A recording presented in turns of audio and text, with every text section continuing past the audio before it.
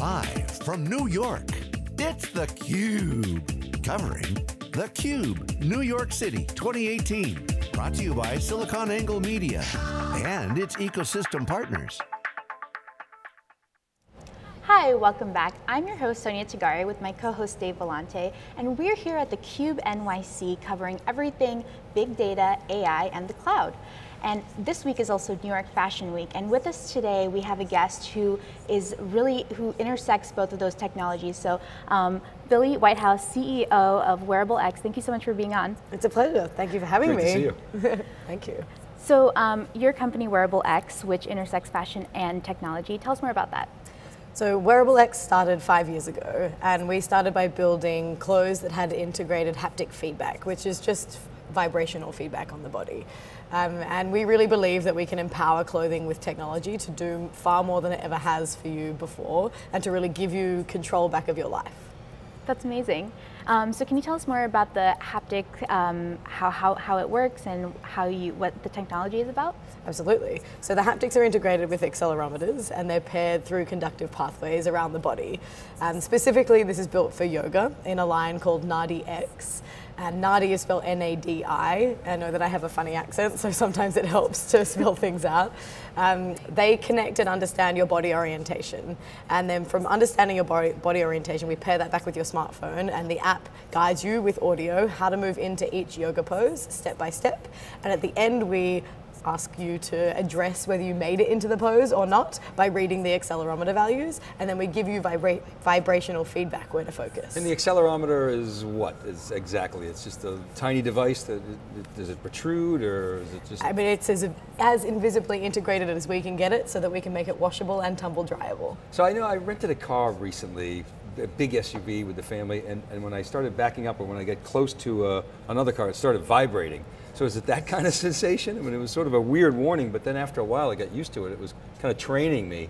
Is that precisely sort of the same thing? And it's just the pants or the leggings, or is it the top as well? So it's built in through the ankles, behind the knees, and in the hip of the yoga pants. And then we will release upper body work as well. All right, so let's double click on it. So if I'm in a crescent pose, okay, and I'm leaning too far forward, right? Will it sort of correct me, or like hit me in the calf and say, put your heel down, or how would that work? Exactly, so the audio instructions will give you exactly the kind of instructions you would get if you were in a class. And then similarly to what you would get if you had a personal instructor, the vibrations will show you where to isolate and where to ground down, or where to lift up, or where to rotate. And then at the end of the pose, the accelerometer values are read, and we understand whether you made it into the pose or whether you didn't quite get there, and whether you were overextended or not. And then we ask you to either go back and work on the pose again, or move forward and move on to the next pose. That is amazing. I usually have to ask my daughters or my wife, is this right? And they'll just shake their head. But so now, what do you do with the data? Do you collect the data, and then can I review and improve, feed it back? How does that all work? So the base level membership, which is free, is you don't see your progress tracking as yet. But we're about to release our membership where you pay $10 a month, and with that you get progress tracking as a customer. Us on the back end, we can see how often people make it into particular poses. We can also see which ones they don't make it into very well, but we don't necessarily share that. And so presumably it tracks other things besides, like frequency, duration of the yoga. Exactly. Minutes of yoga, precisely right. Different body parts, or not necessarily? So the accelerometers are just giving us an individual value, and then we determine what pose you're in. So I don't know what you mean by different body parts.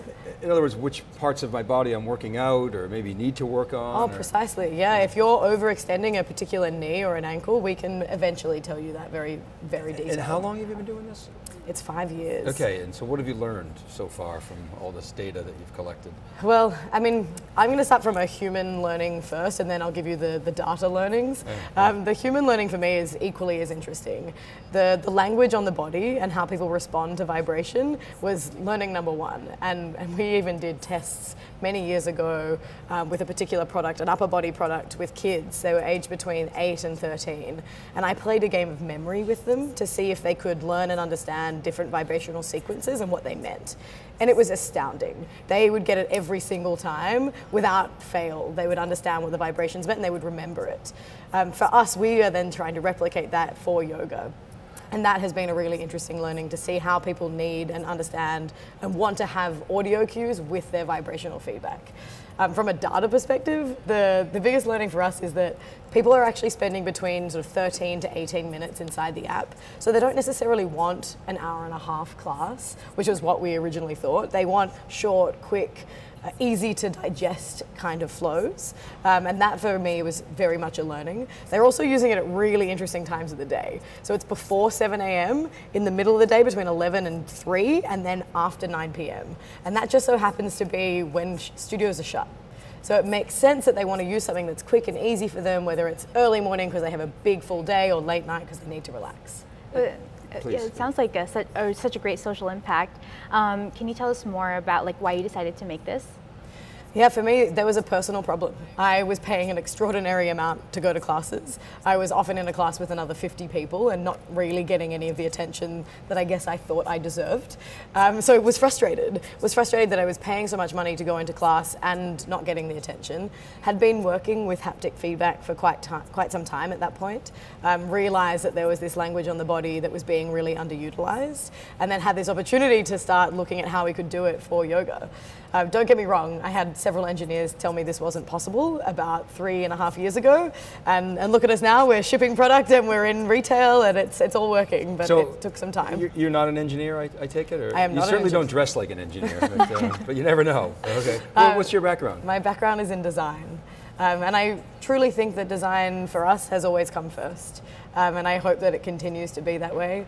I believe that designers have an ability to solve problems in, and dare I say, in a horizontal way.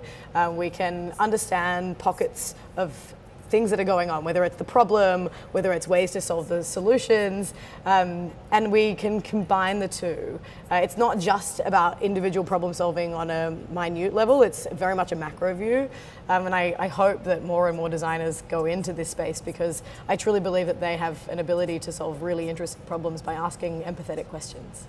And how does the tech work? I mean, what do you need, besides the clothing and the accelerometers to make this work? So we have a little device called the Pulse, and the Pulse has our Bluetooth module and our battery and a PCB, and that clips just behind the left knee. Now that's also the one spot on the body that during yoga doesn't get in the way, and we have tested that on every body shape you can imagine across 5 different continents because we wanted to make sure that the algorithms that we built to understand the poses were going to be fair for everybody. So in doing that, that little pulse you unclip when you want to wash and dry. And is that connected to the app as well? Exactly, that's connected via Bluetooth to your app. That's great. So you have all of your data in your hand and you know exactly what kind of yoga poses you're doing, where you need to strengthen up. Exactly. That's great. And is it a full program? In other words, are there different yoga programs I can do, or do I am I on my own for that? How does that work? So with the base level membership, you can choose different yoga instructors around New York that you'd like to follow. And then you can get progress tracking, you can get recommendations, and they are timed between that 10 to 20 minutes. If you want to pay the slightly more premium membership, you can actually build your own playlists.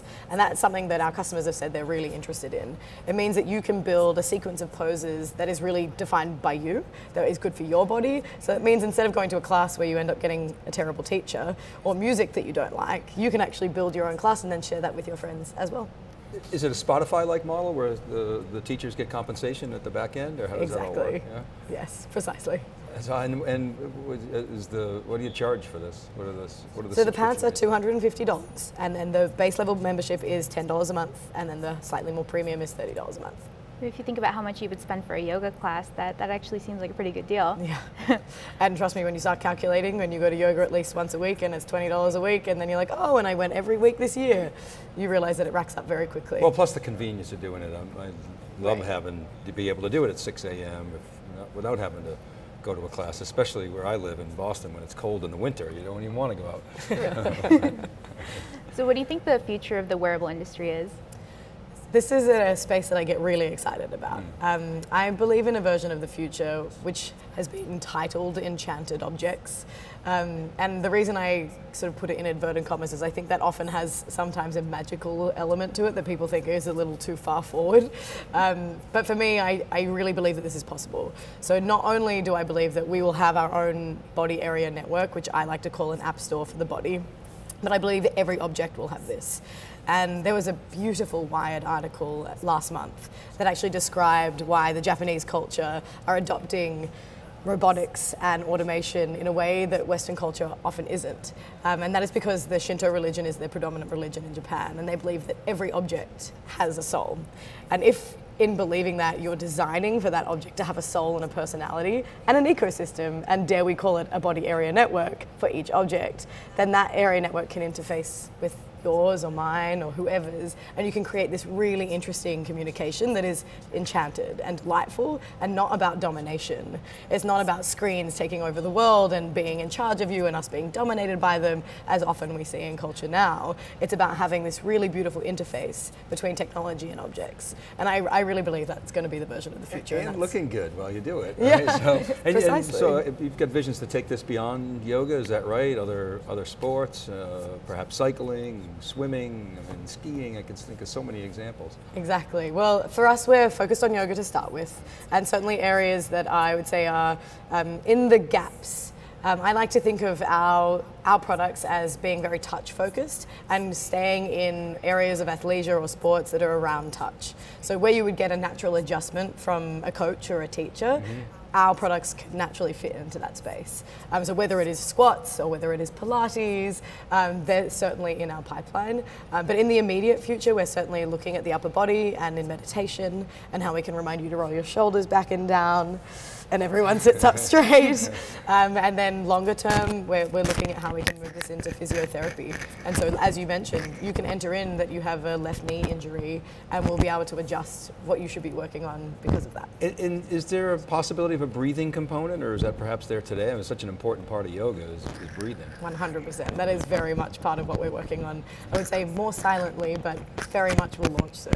It sounds like it's going to have such a positive impact on so many people, and that it's going to be in so many different industries. I hope so. Yeah, that's the plan. Well, Billie Whitehouse, thank you so much for being on theCUBE. Dave, thank you. We're here at theCUBE NYC, and stay tuned, don't go anywhere, we'll be back.